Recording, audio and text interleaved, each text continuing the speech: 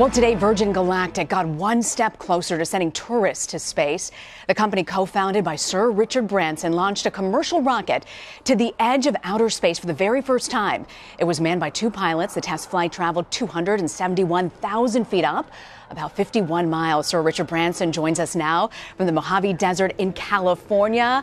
So, Mr. Branson, tell us about today's launch. It's the fourth test flight of this Spaceship Two. What's really your biggest goal here? Well, look, today was, as you say, an historic day. I think this is the first spaceship company to actually put somebody into space from American soil since 2011. And we are the first of the commercial spaceship companies to put people into space. So there's a lot of very excited, happy people here. So we'll do another 2 or 3 test flights like this into space. We'll then move the whole operation to New Mexico, to the beautiful spaceport that's been built there.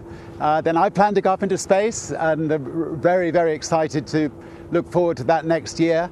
And then we'll start putting the hundreds of astronauts who have signed up to go into space with us into space. And then over the next few years, we're building a number of new spaceships, and hopefully we'll be able to put quite a few people who are watching this program one day into space. And people are so excited about this, but like all other space programs, you've had setbacks, including a crash 4 years ago that killed a pilot. What did you learn from that?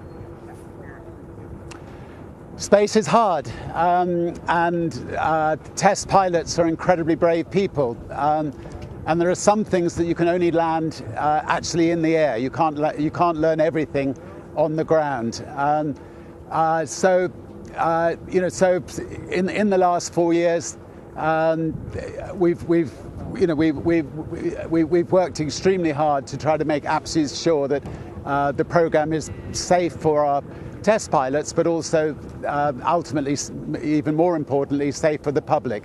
And I think that we feel very good, very confident that we've got it right now. People are so excited that there is this push to focus on space. You, Elon Musk with SpaceX, Jeff Bezos with Blue Origin.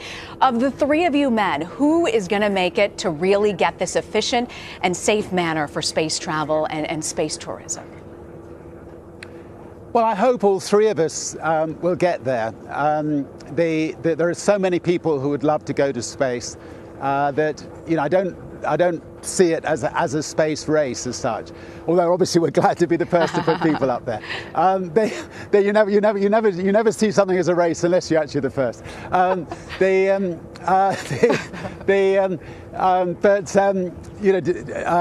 Jeff is running a very similar kind of company to us, but a very different experience for the passengers. And so he will be land-based rocket. Ours is a spaceship that flies and comes back down on its wheels.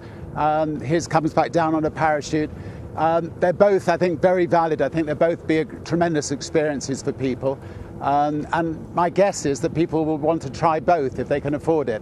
And it comes with a pretty expensive price tag, I should say. When can regular folks be able to travel at one point the way it would, buying an economy class airline ticket? It's very similar to the 1920s with commercial flights across the Atlantic. It costs a very similar price to what we're spending today to put people into space. But over the years, the price of crossing the Atlantic came down and down and down. And if we can get enough spaceships built and flying, I'm really hopeful that a lot of people watching your program one day will be able to go to space. And that's our aim, is to try to make it safe and affordable for as many people as possible. And today was a very important milestone along that road. And Richard, I'm curious, when will you be taking your first flight? I'm itching to go. My guess is my guess is within 6 months, and, wow. And I think I can pretty confidently say that today. All right, we look forward to it. Richard Branson, thank you very much for joining us. Thank you.